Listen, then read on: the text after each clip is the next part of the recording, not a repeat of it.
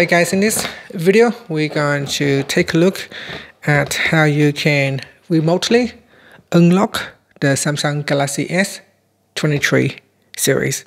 So this one here has a lock screen, and if you've forgotten the password, then this is what you can do. So what you want to do is go to a computer or another mobile device that has access to the internet, and you have access to a web browser.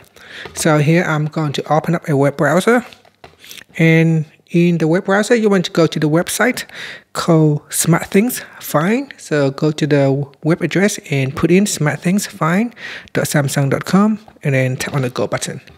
Once you are at this page, tap on the sign in button and you'll be able to sign into your Samsung account.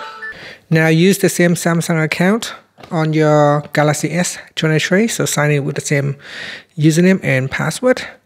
Then we go down and tap on unlock. Now say unlock your phone remotely when you forget your unlock method. So tap on unlock, and then in here you need to put in the Samsung account password. Put in the password, then tap on the OK button, and then tap on unlock.